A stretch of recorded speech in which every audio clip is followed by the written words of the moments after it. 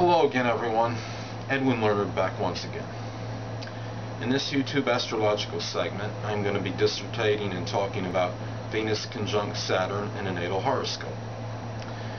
People with this aspect often admire integrity and honesty in a romantic partner. There may be reluctance in showing their loving, amorous side to others. There may be inhibitions regarding displaying affections publicly. They may come across as undemonstrative and detached. Venus conjunct Saturn may be attracted to older people or people that are mature beyond their years. Romantic relationships may be taken very seriously. There may be an interest in artistic endeavors, politics, or mathematics. People with this aspect may feel they do or did not receive much compassion or love in their life.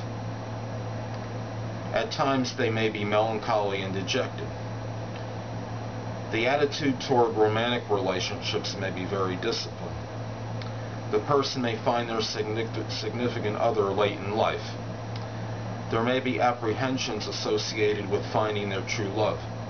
Some people with this aspect may stay in a relationship for financial stability and monetary reasons. People with this aspect may prefer sustained relationships over superficial ones.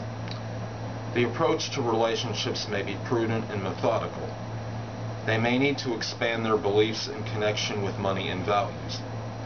Some famous people with this aspect include actress Julianne Moore, singer-songwriter, multi-instrumentalist Ian Scott Anderson, renowned self-proclaimed psychic Edgar Cayce, actor, television producer, rapper Mark Wahlberg, President, CEO of Yahoo, Marissa Mayer.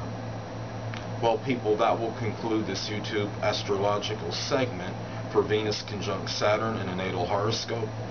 Stay tuned next time where I will be dissertating and talking about Venus sextile or trine Saturn in a natal chart.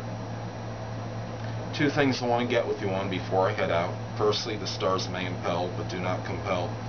And secondly, never isolate any single astrological element, aspect, planetary placement, position, configuration, influence, or what have you, and make an analysis on a person, astrologically speaking, based on this alone, because a person astrologically is the sum of all their components in their natal chart, and not just one.